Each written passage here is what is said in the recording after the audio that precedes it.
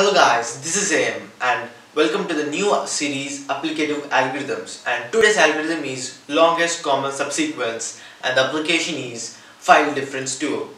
So if you have ever used GitHub or any version control system, or for the matter any file difference tools like WinMerge, you will be knowing what I'm talking about. For the ones who do not know, this is how a file difference works.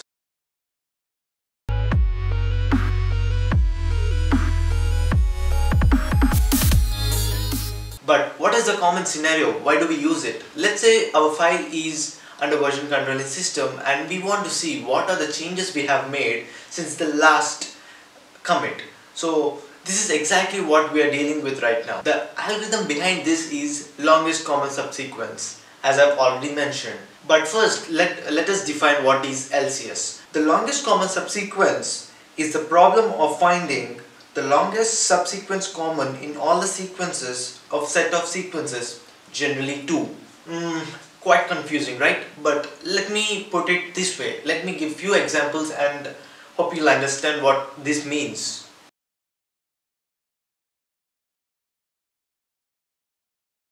Okay, before we dive into the video, this is the final application which we are going to build. This is a two-part video series where the first video, we will be learning the brains behind the application, that is the algorithm itself, and we will be also looking at another concept called shortest edit sequence. In the second part of the video series, we will be using this algorithm and integrate with our Python script to develop or create a HTML markup page which looks something like this. I'm interested and let's get started. We want to solve the longest common subsequence problem using dynamic programming. But first we need to find the recursive solution to this, because a dynamic programming idea doesn't give us the solution itself. Rather, it gives us a way where we can make the solution more effective once we have it. So this is the example here. The sequence A is BCDABA and sequence B is ABCBDAB. Okay, let's consider these two sequences. The longest common subsequence in these two sequences is BDAB and the length is 4. So this is the longest length we can find in these two sequences. But the sequence itself, which is BDAB, is not always unique. So let's see here. BDAB are the elements which we are considering in the A and B sequences. In this B sequence, we can either consider the B at the index 1 or index 3. Given longest common subsequence length, the actual sequence itself may or may not be unique. In longest common subsequence, we have few observations to make. So let's take another example which is quite simpler to understand and get straight to those observations. ABCD, ABC. So the longest common subsequence in these two is ABC. So if you can see, first we are matching the elements at index 0. If these matches, we are just concerned with the rest of the portion of the remaining part of the both sequences. It's fair enough to conclude that if the two sequences start with the same letter, it's always safe to choose the starting letter as the first character of the longest common subsequence, because we always looking or maximize the length of the resultant string. And also there is another observation which we are making here is, once we decide upon the matching character, we are just concerned with the rest of the portion, which is very similar to what we have done with the previous character in the both strings.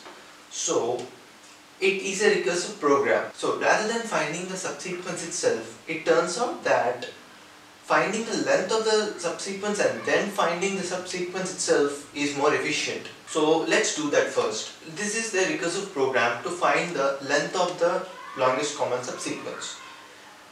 The first if statement is just the base condition where we are checking the end of the string of both the strings. So in the second if statement we are checking if the characters in the both string are equal. So if both the characters are equal, we are increasing the counter. So we are doing 1 plus and calling the remaining portion of this. So this will be here as acting as A, and this will be here and it will be acting as B. This is very similar to the structure, recursive program structure, which we have dealt in our recursive program videos as well. If you haven't looked at, I'll link in the description below. In the third else statement, we are checking if the character itself is not equal. So if the character itself is not equal, as we are trying to maximize the output, we are calculating the maximum length of the two strings which can be divided the both A and B differently. So that is, if we have a string B, C, D and C, D, we have to check the longest common subsequence of the both strings as longest common subsequence of B, C, D. I'm sorry for that. Longest common subsequence of B, C, D and D and C, D and C, D. So we have to find both separately and then find what is the maximum among the both and then add it to the resultant one. With the interest of time, I don't want to iterate over the full recursive program because it is very time taking and also very inefficient. Pause the video and you can trace the program, but if you do that, you will understand that you have to calculate the same sub-problem. You are dealing with the same sub-problem like multiple times. That is why the recursive program in this program is very inefficient, because as calculation we are doing more over and over again. So to reduce that, where you have to go with the dynamic programming approach, so we can just look up to the sub-problem solutions which are already evaluated and stored. This is called memorization or dynamic programming. So if you are at cell 1, 1, what is the longest subsequence we can find? It is very simple. We have to see if both characters are equal. A and B are not equal, so we have to just find the maximum of I-1 or J-1. So from this position, I-1 index is this and J-1 is this. So the maximum is 0. And if you have observed, this is very similar to the recursive program approach as well. In the recursive program pseudocode, the last if else statement, if the characters are not equal, we are finding the maximum of the remaining portion of the string. As this dynamic programming approach is bottom up, we are coming from the bottom. So let's go to the another cell. So another cell, we still have a non-equal characters, so we have to find the maximum of the both sides of the cell. So it's 0, and we still have A and C which is not equal, so it's 0, and we have A and A now. The character A here and A here. So these two are equal. So if we are equal, let's map it with the pseudocode we have. If that is equal, we are increasing the counter by 1 with the A plus 1 and B plus 1 right there. So this is the dynamic approach. So we will bottom up, right? So we will be doing I-1 and J-1. The cell which we are looking at is J is 1, right? So I-1 and this -1 is equal to 3 and 0. So 3, 0 is this. So 3, 0 is 0 and plus 1 gives us 1. Let's see next character. Next is A and B. It is not equal, but we have to find the maximum of these two. So the maximum is 1. And then we have A and A, which is again same. So we have to find this element plus 1, the diagonal element plus 1. So that is 1.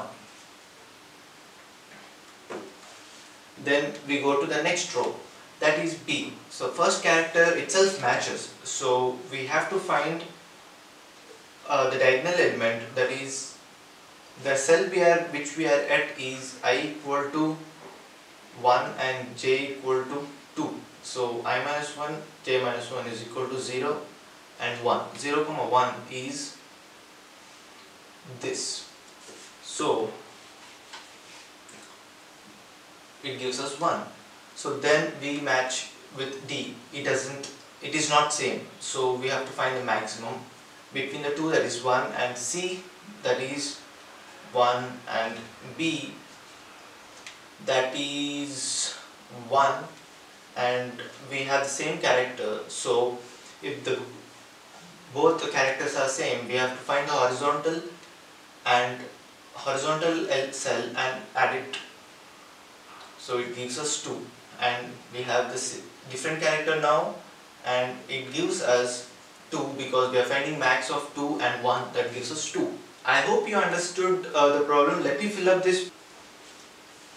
Okay, so this is the final dynamic programming table which we have. So the interesting cell is this. Interesting cell is this because this is a cell where we are considering whole 2 strings. So it comes as 4, that is, this is the longest common subsequence string length. But how to find the subsequence itself? Very simple. We have to find from where this 4 has come. So this 4 has come either of this or this. But because it doesn't matter, let's choose this one. And now we have to consider this character. So this character is B, and also here also we have B. So this must have come from this index. So let's draw another character and let's choose this number B, and this goes into the set LCS. And now we are at this location, and we have to check if the both characters are same. We have A, and here also we have A. So we must have come from this number, must have derived from this horizontal. So let's add A also to the set, and then we have D and C. As it is not equal, we can choose either of one. Let me choose this horizontal for consistency. And then we have D and D. As this is same, we have to go horizontally up and then add D to the set. And now we have B and B. So as these both are same, we have to choose this C. And as we have reached a null set, we can end this. So the final LCS characters are BD, AB. I told you that we will be coming across another concept called shortest edit sequence. Shortest edit sequence is nothing but the shortest additions or deletions which we have to do in order to convert a string to another string. So let's say we have string A and B. As we are developing an application which uses a file difference, we have to know this shortest edit sequence. This is very simple. Shortest edit sequence says that we have to find the shortest path from 0, 0 to length of string A and length of string B, that is this last character. So it says that every horizontal move is nothing but deletion in the file A, and every vertical up move is addition in file B. As we have stopped our solution here, let's trace back till 0, 0. So we have reached this j equal to 0 column. So we just have to move up until we reach 0, 0. That means these are all the additions which we are doing to convert A to B. So let's see what are the horizontal moves we have done. We have done horizontal move here, and we have done another horizontal move here, and we have done yeah, that's it. And these are all vertical up. So that means, let's me put this way, and that means we have to add A, B and C characters to A and remove the A and C in order to convert A to B.